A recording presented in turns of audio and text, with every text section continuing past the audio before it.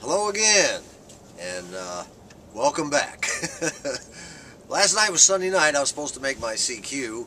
Some of you may have been on the air listening on 3850 or 3870, trying to pick me up, and you probably didn't do it, and this is why. Well, today's the day. It's the 19th of December, and the time right now is almost 20 after 7 at night, Central Time. And in a very short time, I'll be doing my first CQ. We finally got there. And I'm expecting my Elmer, Glenn King, to be over here in about the next 10-15 minutes or so.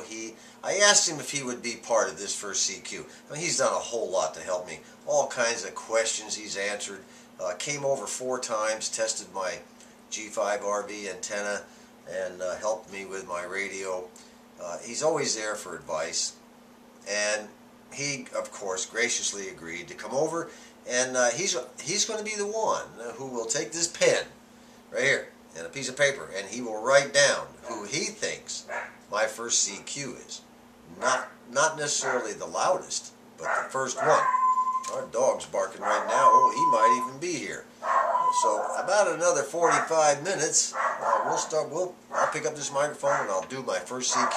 So let's go see if that's Glenn out there. Okay, we have Glenn. It, in fact, was Glenn that was out in front, and he's already pumped me up and prepped me on everything as far as the tune-up goes again. He'll probably have to do that about 95 times before I finally get it, but I'll get it. And it turns out, unfortunately, it is now about 5 minutes to 8, and we have somebody on my frequency. Get off my frequency. Let me see here.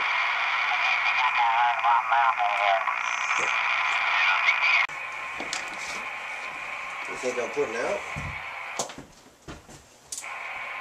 Am I getting too much? You're alright. Okay. Try again. Now, this needle should tell me if I'm getting out too, right? Mm-hmm. Do I have this up high enough? Well, I'm only getting a little bit here. Does that matter? You go up more when you talk. CQ, CQ, CQ. This is KF5 GMC, Kilo Foxtrot 5, Golf Mike Charlie. Over. Well, I was just getting a little bit there.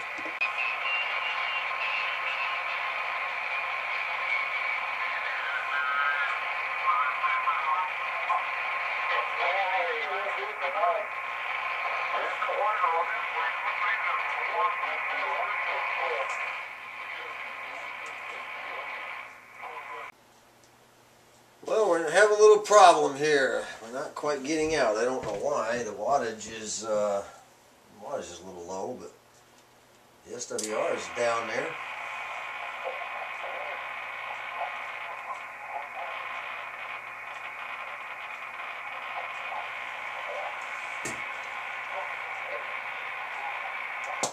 Test.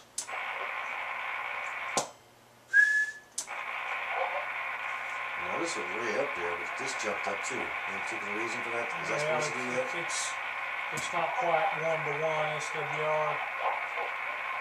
Well, what just happened when those two jumped up like that? Well, I went. That's in the. It's in the 300 now. 300-watt position, so.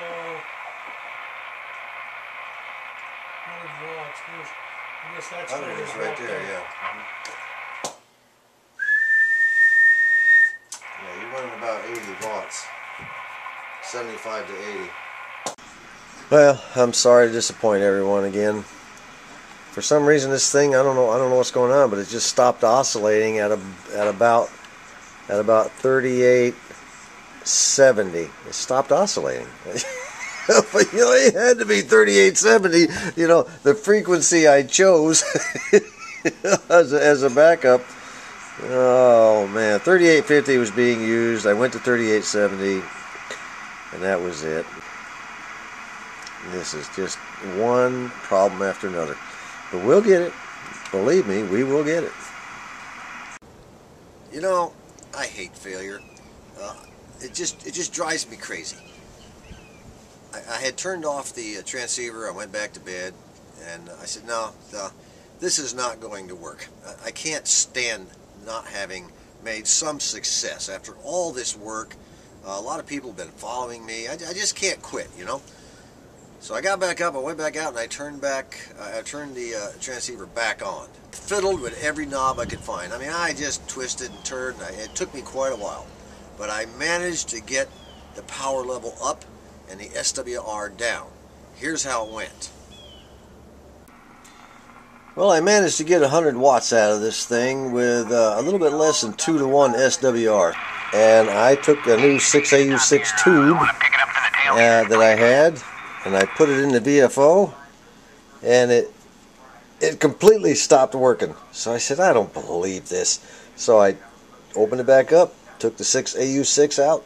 This one right here apparently is no good. And I put the old one back in, and guess what? She's oscillating now, and I'm able to pick up the tailgaters at 3916. So I'm fixing to check in with those babies. I'm not going to mess with this any longer. Listen, there they are. Couldn't get that when Glenn was here. I'm going to go ahead and check in on this and see what happens. This is KJ4, UHR. Anyone else out there wishing to get in on the tailgaters, Ned? Come on in. All right, I'm going to give it a try. KF5 GMC from Conway, Arkansas. I heard the N5. I didn't get the last part. Yeah, I heard the N5. There was somebody else after the N5. Go ahead. KF5 GMC Kilo Foxtrot 5 Golf Mike Charlie. This is John from Conway, Arkansas. Brand new ham, first transmission. He's straightening it out on me. He said he's a brand new ham, what I call it. I'm getting an N5 out of it.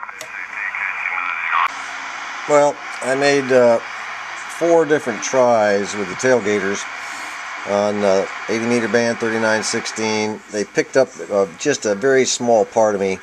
So I'm going to go ahead and try another contact. I couldn't do a thing with the tailgaters, so the net that's on right now is the freewheelers, and I'm going to try a little call on them. The tailgaters said they were hearing me very, very weak. Oh, they could only pick up a couple letters of my call sign. Maybe I can do a little better with the freewheelers here. We'll see here in a second. Well, I checked in with the freewheelers, and I'm waiting for my turn. Apparently, I got through. I can't believe it. I cannot believe it. This guy is talking to me.